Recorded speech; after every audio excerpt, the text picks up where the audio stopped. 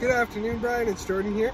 Sorry this took a little bit of time, but definitely recording this video for you. So just want to show you how this Apple CarPlay works, this wireless one. So let me flip the camera on. Yeah, so I have my phone connected here.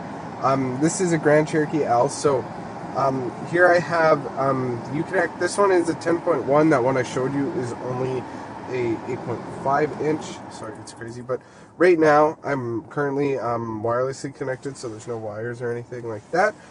This shows my phone. So right now I only have maps, but as soon as you connect your phone to Bluetooth, it'll pop in here, and so all you do is click maps, and then it'll show you that. So if you wanted to go to destination, so plugs everything into the system. It's really nice that way. The vehicle itself doesn't have Apple Car or doesn't have navigation, but you can always pull the navigation from your phone, which is super nice. And generally, those end up being a little bit more accurate anyway when they're from your phone.